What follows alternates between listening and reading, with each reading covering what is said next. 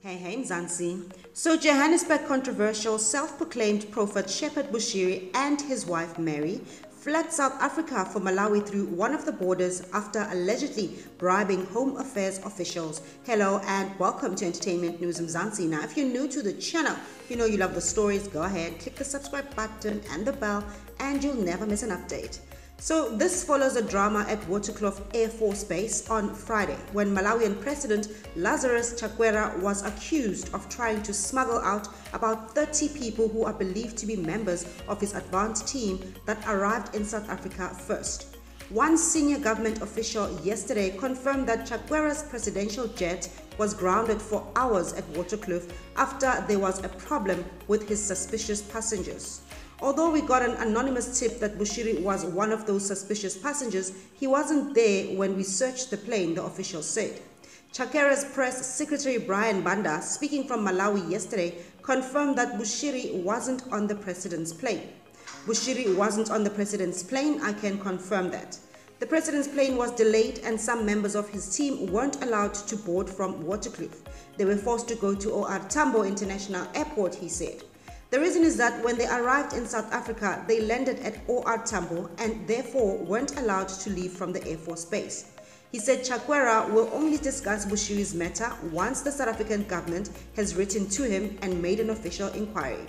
The president is going to respect the rule of law. He has promised during his presidential campaign that he isn't going to interfere with issues of justice in Malawi and definitely not in South Africa.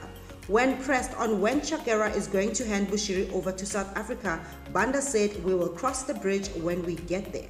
A senior Department of International Relations and Corporations official said an Interpol red alert on Bushiri and his wife was activated yesterday. All member countries of Interpol will monitor his movement and once detected, he will immediately be apprehended and handed over to the authorities here at home. The official also added that South Africa has engaged Zimbabwean and Lesotho governments to check if Bushiri and his wife have not used their countries for their escape. We know for a fact that they couldn't have escaped through Botswana because Bushiri was kicked out of that country about a year ago and his churches closed down. He added that crime intelligence has also been asked to probe the church itself in addition to the man himself to check the possibility of it being a front for money laundering. He explained that the authorities became aware of Bushiri and his wife's escape after they failed to present themselves at their local police station as per their bail conditions on Friday. Red flags were raised and the Hawks started looking for them. It appears they skipped the country on Wednesday undetected. The president is extremely angry and has instructed the Security Cluster Minister to get answers as to what happened.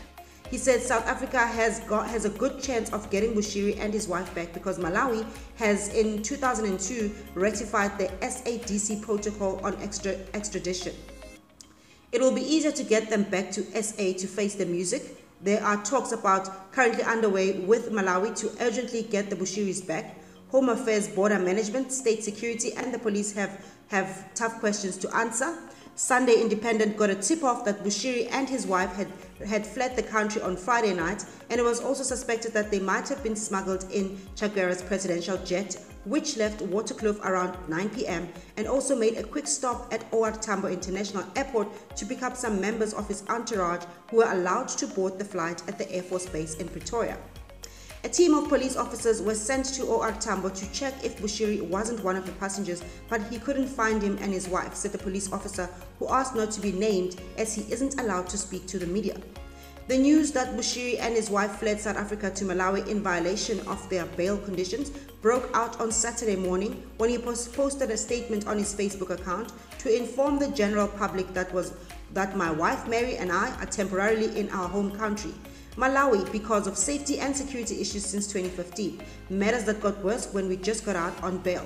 The couple is accused along with 3 others in a 102 million fraud and money laundering case. Speaking in a televised address beamed by privately owned television station Zodiac Broadcasting on Saturday evening, Bushiri said he was in his home country to formally ask the Malawian government to intervene in his court battles in South Africa. The investigation team is made of 5 white police officers, the judge is white, and a white prosecutor. As a black man in South Africa, I will not have a fair trial, he said. I arrived in Malawi on Wednesday and my president Lazarus Chakwera left for South Africa the following day, Thursday. I have not met my government. I have not spoken to any government official. I will meet my government on Monday. Bushiri said he was not running away from his trial, but that he wants to involve his native government about his concerns surrounding his criminal cases in South Africa. He said his South African-based lawyers would on Monday file papers in High Court for his bail not to be revoked. I'm not running away from trial. That is why I'm here announcing that I'm in Malawi. If you are running, you do not disclose where you are. I'm also going to subject myself to Malawian police. I'm going to present myself to them. As part of their bail, the couple were only allowed to travel within Gauteng and Northwest until the case was finalized. The couple owns a hotel in Rustenburg in Northwest. Bushiri made 5 demands as condition for him to return to South Africa for trial. Amongst others, he wanted the police assigned to this case to be changed. He also wanted the judge and prosecutors in his case to recuse themselves. Furthermore, he wanted the South African government to assure him that his bail would not be revoked.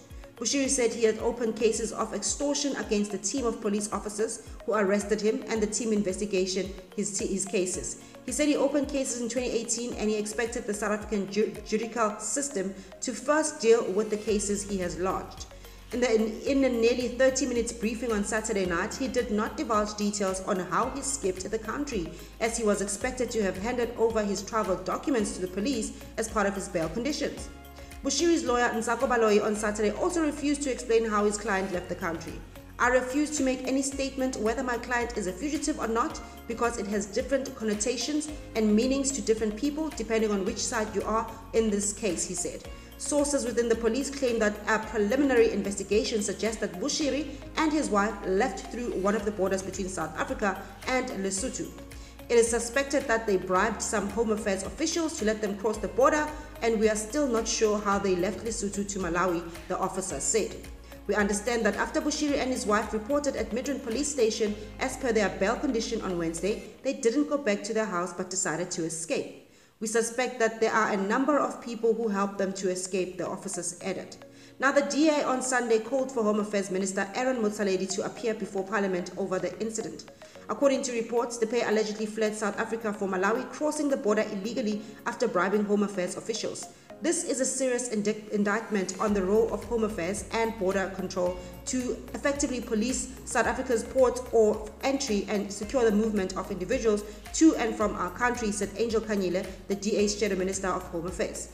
More worryingly, Bushiri's escape brings into question the security and safety of our nation, given how easily border management system can be manipulated by corruption and bribery, especially in light of reports insurgents led by religious extremists in neighboring countries such as Mozambique. The DA calls on the Minister of Home Affairs, Aaron Motsoaledi, to appear before Parliament to account for his department's abject failure to effectively manage South Africa's ports of entry and departure, which have rendered our borders so poor that even wanted fugitives can pass through them with ease, Kanyile said. Now, Mzansi, that is your update on the Bushiri case and how he supposedly or allegedly or whatever you want to call it escaped and fled to Malawi. Some people say the president of Malawi had hidden him in his plane and he left with him, and some of the police officials are saying that Bushiri might have left through the borders. So do leave your comment in the comment section below, but for now, you know, I will bring you the updates hot just the way you like.